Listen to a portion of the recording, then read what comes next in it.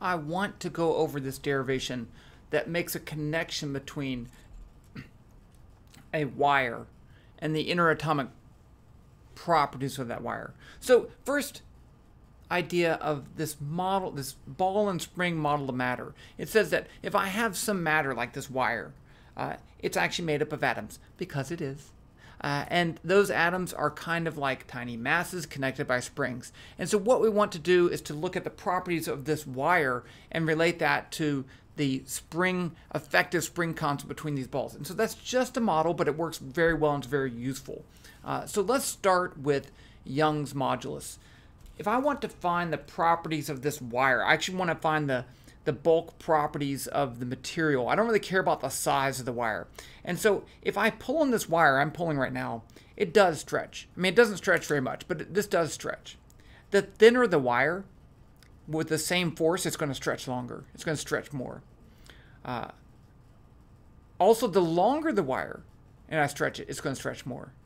And so how do we get rid of the physical size parameters of the wire? And that's with Young's modulus. Young's modulus tells us the stretchiness of this material independent of its actual dimensions. So we define Young's modulus, Y, as the stress over strain, where stress is the force applied to a wire divided by the cross-sectional area of the wire.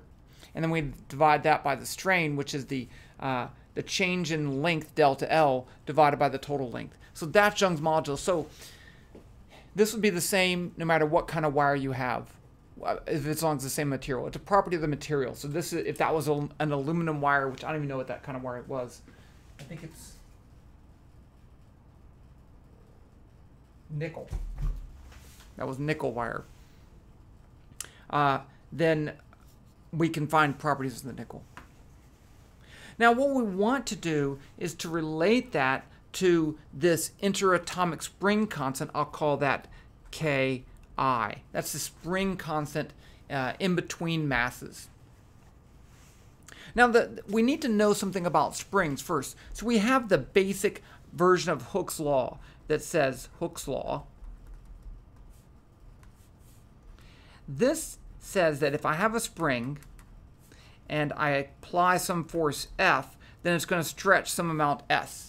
And the relationship between those is F is K times S, where K is a spring constant. Okay. Now, what we want to look at what happens when we put springs in parallel. So if I have two springs connected together like that, that's parallel, or in series. Two in series like this, so in a line. And so I actually took some pictures over here with a simple setup, and we can look at this to see the important thing here. So let me switch over to these pictures right here. So this, I have 5 identical springs. They're all the same, and they're all hanging with no masses on them, so they all hang about the same final distance. So this one has 2 in a row, so I hung it higher. Here's 1 by itself. Here's 2 together in parallel and 2 in series. Now what happens when I add a weight to them? These are all 200 grams. Same spring, same mass. But you'll notice that this one spring stretches. So I have a force, mg, pulling down. So that's the same as the spring force pulling it up, and it's in equilibrium. And so you can see the stretch distance right here. This was, I think it was 12 centimeters, something like that. This one has the same force pulling down, so it has the same force pulling up. But now each of those springs has to pull that. So each spring is only pulled half of the total force. And so the stretch amount for this combination is half as much. So if this is 12, this would be 6 centimeters. It only pulled it down 6 centimeters.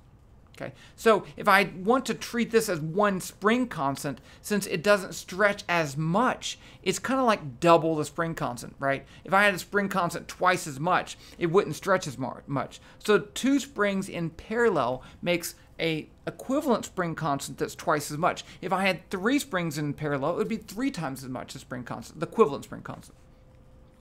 So springs in parallel make a stronger spring. Now, you know, the picture looks a little weird in this video, but that's fine. Here I have 2 springs in parallel, in series, connected together. Now, this spring, this bottom spring, has the total force of this pulling on it, and so it stretches an amount 6 or 12 centimeters. But this one also has the force of 200 grams pulling on it, times G, sorry. So it has a stretch also of 12. So if you add those two stretches together, you get twice the stretch, 24 centimeters. So if I look at the stretch of 24 centimeters for the same spring constant, I would have to have half the value of the spring constant. So putting these in series decreases the effective spring constant by an amount of the number of springs in a row. Do you like that? Okay, I took some other pictures. I don't know why.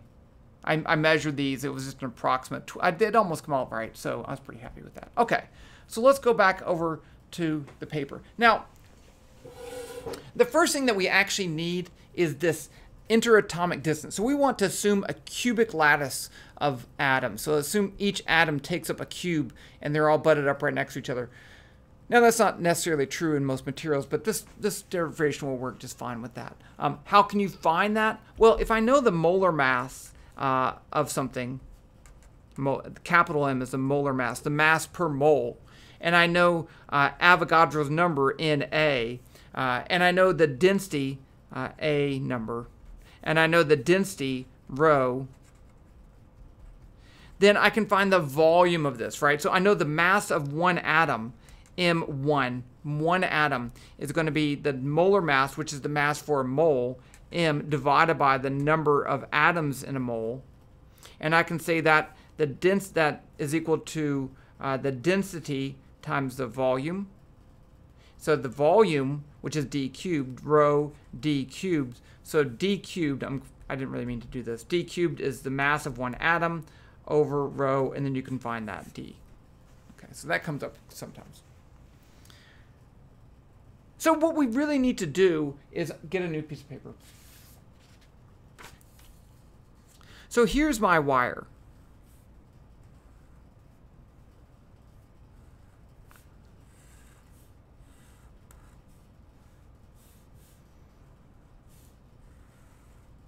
Okay, and so it's broken into columns like this. And I'm not gonna, and I guess a bunch of atoms. You get the idea. And it's broken in this way and this way, like that. Okay. And this has a length L. And there's some force applied to it, F. It has an area A, and it's going to stretch an amount delta L. Now, what I want to do is to find out the following. How many, you'll notice that in this picture I have 9 atoms at the top surface. And so 9 atoms means I'm going to have 9 rows of springs. So I need to find the number of rows of springs, NR.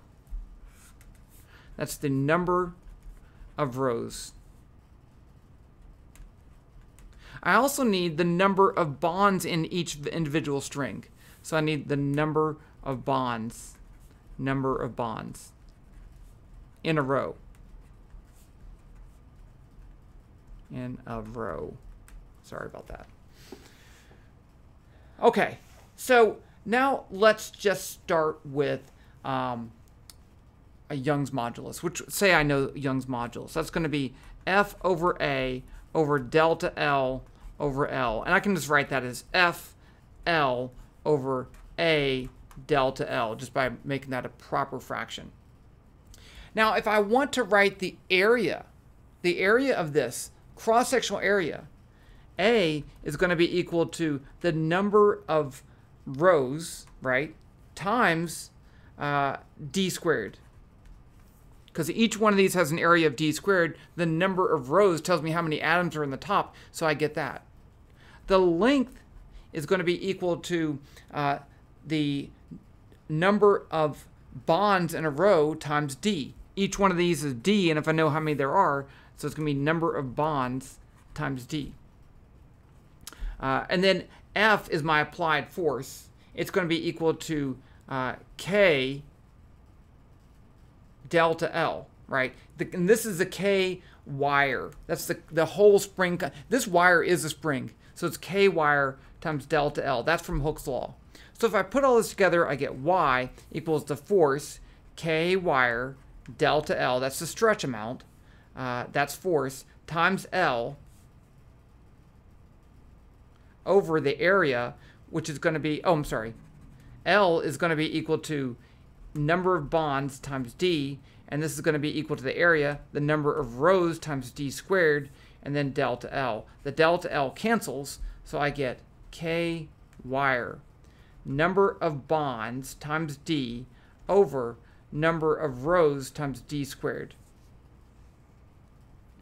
Now I need to get the K of wire in terms of the interatomic spring constant. So K wire, we already said, how many rows do I have in this thing, right? So I have, the number of rows I have will be in R times, no, I'm sorry.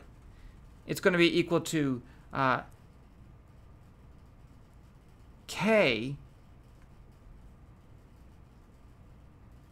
interatomic over, I always get this wrong, number of rows. Is that right? So if I have 3 rows, 3 of these rows, let's just say I have 3, then the effective spring constant will be 3 times as much, not a third, right? Because it's going to stretch less. So this should be K, it should be like this, in R, number of rows times that. And then I need to divide by the number of